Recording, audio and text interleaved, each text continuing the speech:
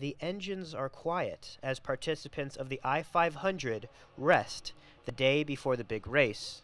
But downtown, the cash registers are ringing nonstop.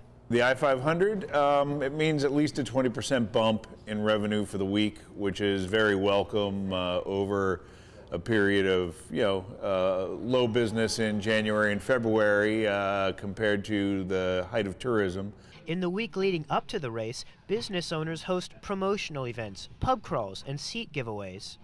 It really helps out all the businesses overall throughout town, just bringing people in town. It's a fun week here in the Sioux.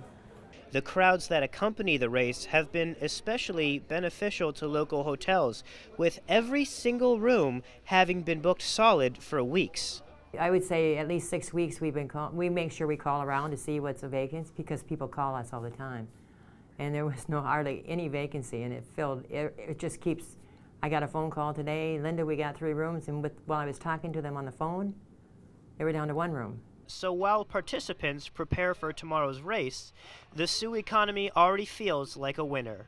In Chippewa County, Michael Gordon, 7 and 4 News.